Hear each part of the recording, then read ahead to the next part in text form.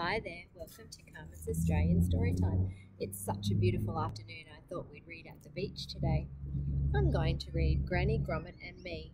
The author is Diane Wolfer and the illustrator is Karen Blair. Let's flip over and see what this book's about. Granny, a little boy, a dog, a seagull. Wonder what's going on. My Granny and her friends go to the beach and I go too. When they hit the surf, they duck and dive and twist and turn. It looks like lots of fun, but I don't want to go in the water.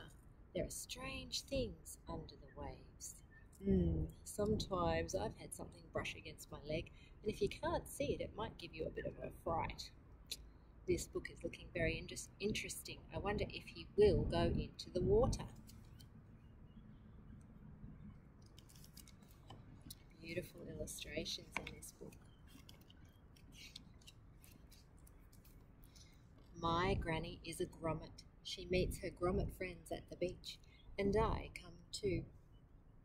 I love all their different types of bathers. Some are stripes, some are spots. The granny grommets wear wetsuits to keep their granny bones warm and granny caps to keep their ears dry. They sunblock their noses and check the ocean looking for rips. A rip is where the current pulls really strong and it can suck you out to sea. You do have to watch out for those. Then they hit the surf. I like all their boards. Jan twists and turns. Doris ducks and dives. Zelda zooms through a dumper. Granny rides a curler all the way to shore. It looks like fun. Certainly does. Come in, Granny calls. I shake my head. I can't go in. There are strange things under the waves. Still a bit scared. Granny brings a smaller board for me to skim over the wet sand. I whiz along the beach, twisting and turning. Then I duck and zoom. A wave tickles my ankles. I laugh and wade up to my knees. Looks like he's having fun. Not very scared yet. But then, something strange brushes against my leg. I splash back to shore.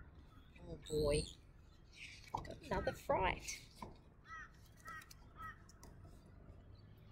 Later, when the surfing is done, the grommets soak in their favourite rock pool. Come in, Jan says. It's lovely and warm. The rock pool feels safe. There are strange things in the shallow water, but they look friendly. So not too worried because they can see them.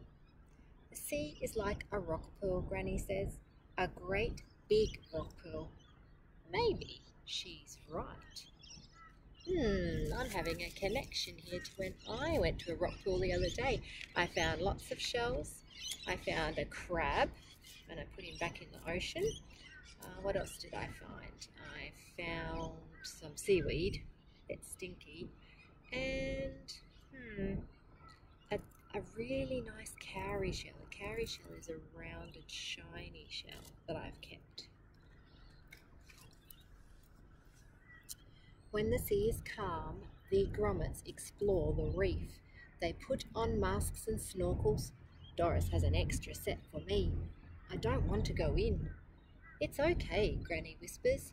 I used to be afraid too, but then I learned to snorkel. The grommets showed me wonderful things underneath the waves. You could stay on my board, Zelda suggests. A little bit nervous again.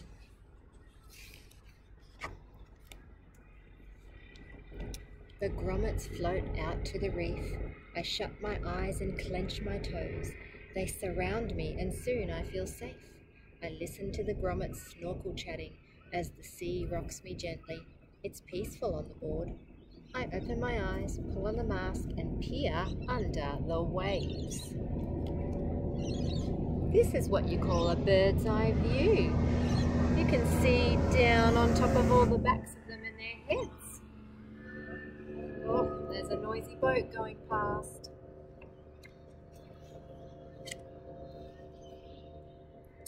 There are strange things, wonderfully strange things. Have you ever gone snorkeling? When you put your head under the water, everything changes with snorkel gear on, and you can see all the beautiful colours, the pretty fish.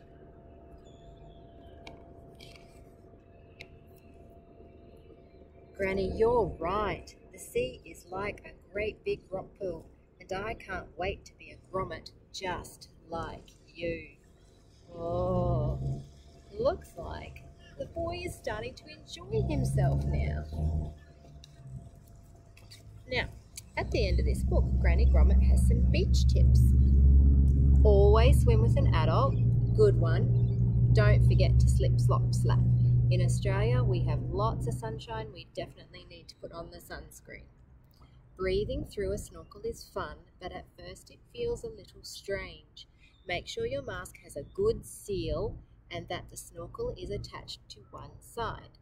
Lower your head slowly. Make sure the snorkel is sticking up or you'll get a mouthful of water. If you do get a mouthful of water, blow out quickly to close your snorkel. Good idea, you don't want to swallow the salty water. Many sea creatures that look beautiful are poisonous. In the ocean, it's always best to look but not touch. Grommet actually means a young surfer or a beginning surfer.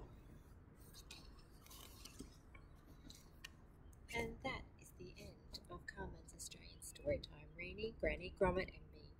I really hope you enjoyed this book, and we even got to have a boat go through during the story. That was pretty cool. I look forward to seeing you again soon. Bye for now.